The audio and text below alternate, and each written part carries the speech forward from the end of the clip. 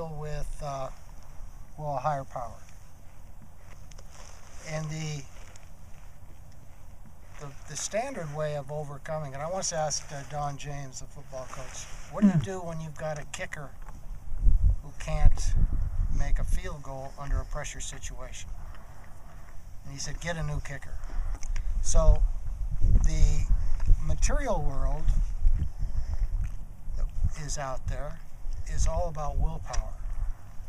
And some people have we all have a lot of willpower, but the thing is we try to apply willpower to something like overcoming public speaking, fear of public speaking, and I think it's absolutely useless. Only when I say, I saw the King's speech. Did you see the King's speech? I disagree with that totally. Somebody once told me John F. Kennedy had a tremendous fear of public speaking. And they told him, take 3 deep breaths and ask God for help. And he became a great public speaker. So that's essentially what I do is I just let it go. I let the fear wash through me. And I started this about 10 years ago. And then I say a little prayer, God, remove my fear and direct me to what you would have me be.